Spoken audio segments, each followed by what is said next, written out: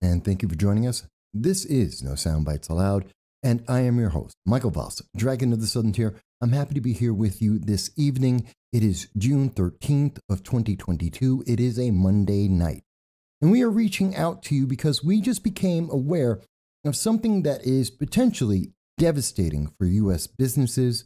This is potentially devastating for some individuals across the United States. It is a scam, and we think you need to know about it as soon as possible. Now, we're going to get into the details of this latest scam, and we're trying to nip this in the bud.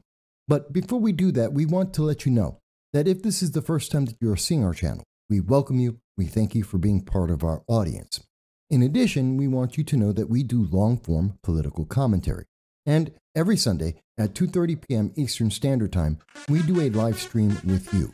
We reach out on YouTube, Facebook, all the social media that the internet overlords will allow to be able to hear what you have to say and to hear your voice about the issues that matter. You can text, call, send in your chat from anywhere in the world to talk about what you think about these issues. And so we ask you every Sunday at 2:30 p.m. Eastern Standard Time to join our audience, our global family, to be able to tell us what you think about the issues affecting us all. Now, with that said, I think it's important to try and make this very clear. This is a public service announcement. We're trying to get ahead of something that we have found out about today that we believe will affect perhaps tens of thousands of businesses, perhaps hundreds of thousands of American citizens in one way or another. And this is something that will be devastating for people's lives. This could destroy businesses outright. And we want to get ahead of this. It is snail mail smears. And we're using the hashtag snail mail smears. Now, you may say, well, what is this? Let me start with what you probably are already very aware of. The internet is a great tool. It allows many people to get together to be able to share their thoughts, information, and for businesses to reach out to individuals. But like any tool, there are some individuals who will abuse those tools, that they will use it for a nefarious reason, whether it be political or whether it be criminal, it doesn't really matter.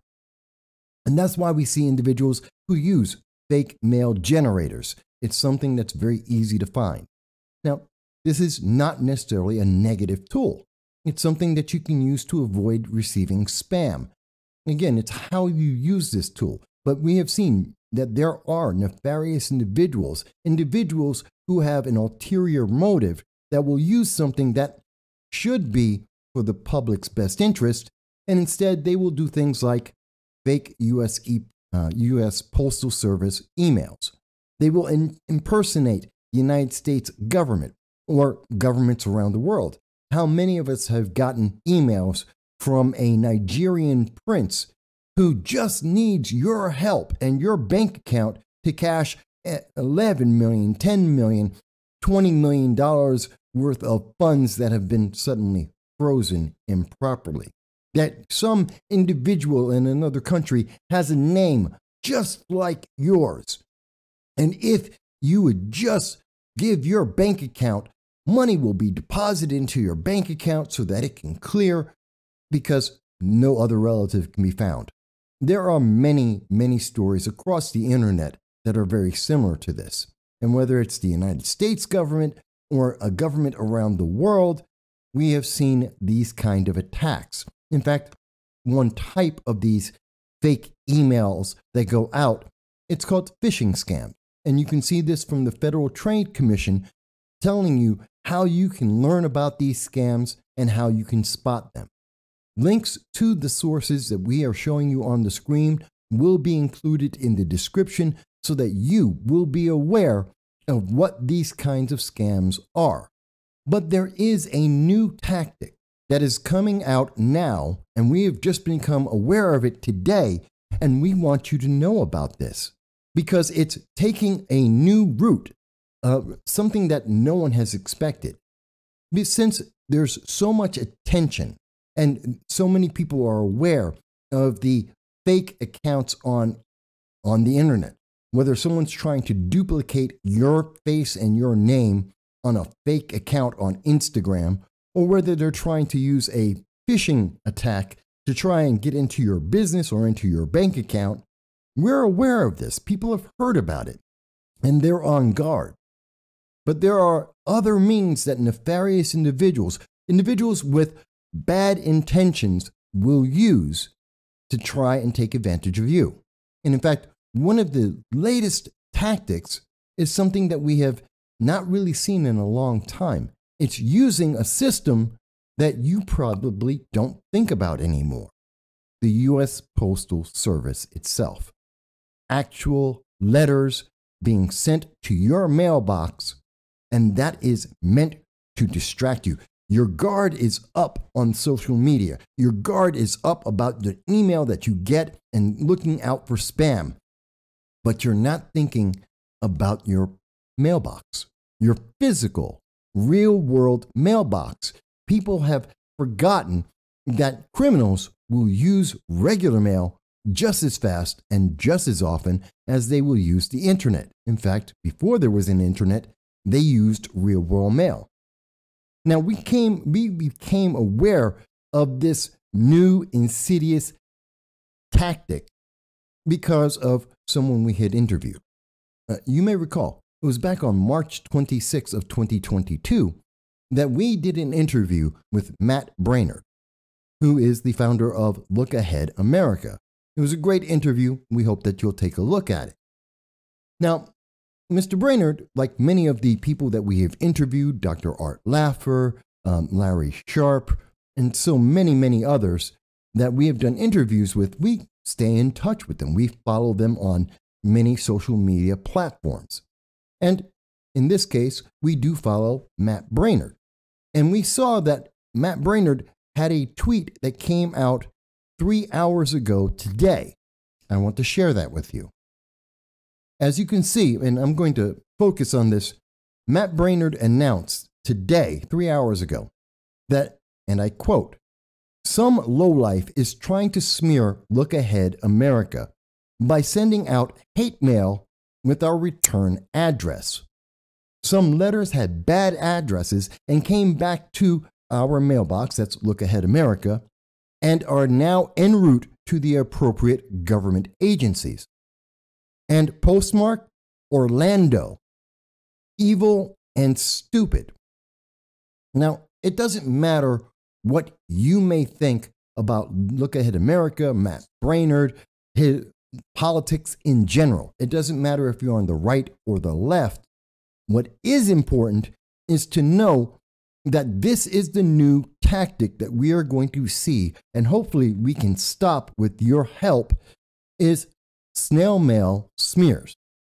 And our exact response to this tweet was that we said 52 minutes ago, "Seems like radical left tactics. When you can't make an argument, attack character to distract. Will be interesting to see if any major media push the smear and minimize facts to promote an agenda. Watch the headlines. Wonder who else are snail mail smear targets." Now, I want you to think about this for a moment because it's very important.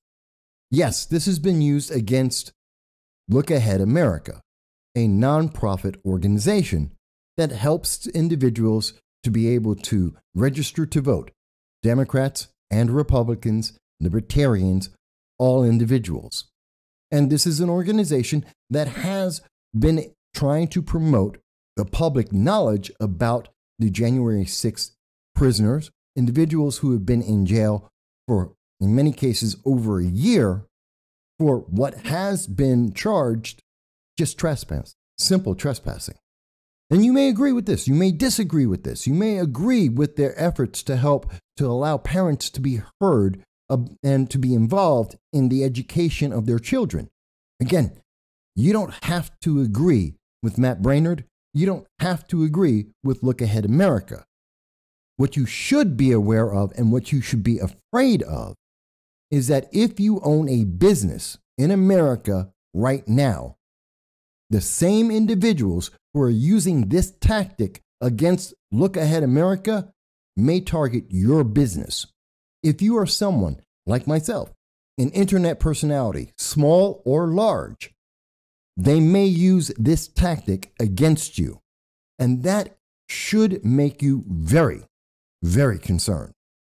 We went into some greater detail in our post on Facebook. You may have seen this. And we had said, snail mail smears are like swatting. Now, you may have heard about swatting. Recently, Tim Pool has been the victim of over a dozen swatting attempts. This is a tactic that has been used and has caused people to die in the United States. And it's an attempt to silence individuals who are saying something that another group, whether it be political or personal, do not agree with, that their feelings are hurt, that they assume that this is a microaggression, and they go and try and attack that individual. Now, very often this is politically motivated. We have seen this come from individuals that are generally far left radicals. As an example, we have seen this taken to the fullest extent where we saw that a far left radical from California traveled to Maryland to try to assassinate a United States Supreme Court justice. Again, it doesn't matter if you are left or right. It doesn't matter your political views. What does matter, this is the extent of that radicalization, where they are attacking individuals they don't like. Individuals that have said something they don't agree with. And rather than trying to have a debate or to allow someone to understand what they think, they instead they try to assassinate the character of an individual or a business. And in some cases, in the most radicalized and extremist of views, we see that they try to assassinate elected officials and destroy businesses. And that's what we are seeing here. And that's why it's so important. It could be you. And so they will do exactly what they have done against Look Ahead America. And that is that they're going to go out and they're going to make up a horrendous, hateful statement. They're going to mail it and they're going to send it out to people that know you or know your business. And that is meant to destroy you. Now, what's even more insidious and quite possible is that certain businesses may be working, certain news media outlets may be working with these groups. It could be coordinated, and this is the worst case you could see, where someone is writing a hit piece against a business, an organization, or an individual, and that is being timed with this hate mail being sent by other individuals, and they tip off that hit piece so that they will know that this hate mail has gone up with this organization's name attached, so that they can then write in headlines and they can write in articles that this organization is a hate organization to try and use the United States government and public opinion to destroy that business and or that individual. And that could happen to anyone. If this is allowed to be successful and this works against Look Ahead America, there is no end to who could be next. And we are extrapolating here. But this is how bad this could be. It doesn't just end at defaming the character and the nature of an individual or a business. This could be used as blackmail, what used to be called green mail in the financial circles. Someone, the perpetrator who has put out this false information, will send out a small number of letters and then contact that organization, that individual, and say, if you don't pay me money, I'm going to leak this to the New York Times or to CNN or MSNBC. I'm going to make this public. I'm going to go out to the news media and to say that this is what you're sending out, that you are a hate organization, and destroy the character and nature of your business And even if it is proven wrong at some point, the damage will already have been done and your business may never recover. How many CEOs will say, I guess we have to pay, because the damage that could be done is so severe, the business may never recover, even though every word is false, even though they never actually did that. That is a potential problem from snail mail smears. Another tactic that could be used here is against political campaigns. Again, it doesn't matter who your candidate is, but using this same tactic, an organization or an individual could use this tactic to try and sway an election unfairly and unjustly, knowing that the individuals they reach may actually believe the letter. And if this is matched up with a nefarious and less than scrupulous news media organization, that this will destroy a character, the character of an elected official or a candidate, and destroy their chance of being elected. So again, there are many aspects of how this snail mail smear can affect you, either by destroying a business that you may own, preventing you from being able to support a business or organization that you believe in, or destroying political candidates that you support and that you believe in. There are so many ways this could be used, and even to an individual level, to attack an individual, to turn your neighbors and your local community against you just because someone had their feelings hurt, because someone didn't like the way you feel about an issue, whether it's pro or against abortion, whether it's either in support of the Second Amendment or against the Second Amendment, whether it's about any issue you could possibly name, just because they think you aren't on their side, that you don't approve of the agenda, the policy, that the ideology that they are trying to promote, they will attack you. This is so dangerous.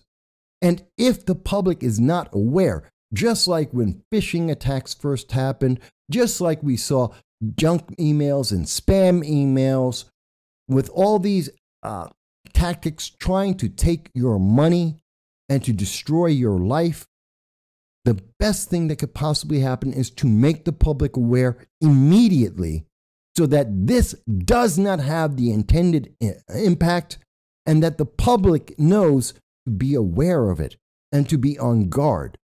Because our guard is down when it comes to the postal mail, our physical mail in our mailboxes. People aren't looking out for these kind of nefarious actions. So we believe it is a public service announcement.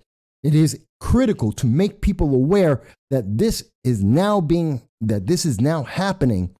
If it is successful even once, even if it isn't successful, other nefarious criminal individuals who have only their gain in mind will use these tactics to try and reach out and sway the average American citizen, to abuse the power of the U.S. Postal Service and the trust that you and I have in the post office. Let me mention that one of the things you can do, as we can see in the email that was sent in the name of Look Ahead of America, you'll see that the font is odd. It's not a professional style. Look Ahead America is a recognized nonprofit. It is a business. And as such, they use professional contact. So they don't write letters in this manner. They don't send out letters in this style. Look at the way that the letter is being put together. This is not professional. None of this is professional. This is meant to be dramatic. This is meant to catch your attention. It is meant to sway your emotions. It does not have who it is from. It does not have a signature of who it came from. It doesn't tell you which office. It doesn't have a date. These are all telltale signs that this is a fake document. that it's someone who made this on their home computer and printed out a couple of copies either on their home printer or at the local Kinko's and mass mailed this. Another thing to keep in mind, look at where this is sent from, because Look Ahead America isn't in Orlando, Florida. That's not their office. As you can see by the return mail that was printed on this envelope, that anyone who can look up, do a Google search on Look Ahead America or any other nonprofit, any other business in America, any other publicly known individual, they can find that address and print it on any envelope. No one is safe from this. The address from where that business is, where that individual may be, does not match the location where this was sent from. Look Ahead America, its headquarters is not in Orlando, Florida. So it tells you that something is wrong. It doesn't match up, that you should be on guard and you should be aware. There are many things that are not making sense in this letter. Now, I'd like to say that, well, your business will be safe because no one can access the private information in your business. No one will be able to access the private files of your contacts, whether it's donors, whether it's customers, whether it's other businesses. We would all like to believe that that information is absolutely secure and will never be released to the public in any way. And yet we know Facebook, Twitter, YouTube, they sell your private information. Many businesses, and especially social media, they sell your private contact information. When you sign that little agreement to join YouTube, Facebook, Twitter, that agreement that no one reads includes the fact that you are allowing them to sell your personal information. And so if your address is on there, it is possible that that is being sold to businesses and a nefarious individual could get that information. Does it take effort? Of course it does. But one thing that we have known about criminals is they will put in a lot of work to be able to steal your money, to be able to sway you, to con you out of everything that you have. It is just as nefarious as stealing your life saving. At least that is our opinion. People aren't aware of this yet. Hashtag Snail Mail Smears. We hope that you will use this hashtag, that you will make it public. We hope that you will spread this video and that there will be other videos talking about this, especially if it happens to even one more business, if even one more individual gets this kind of fake, hateful, false information.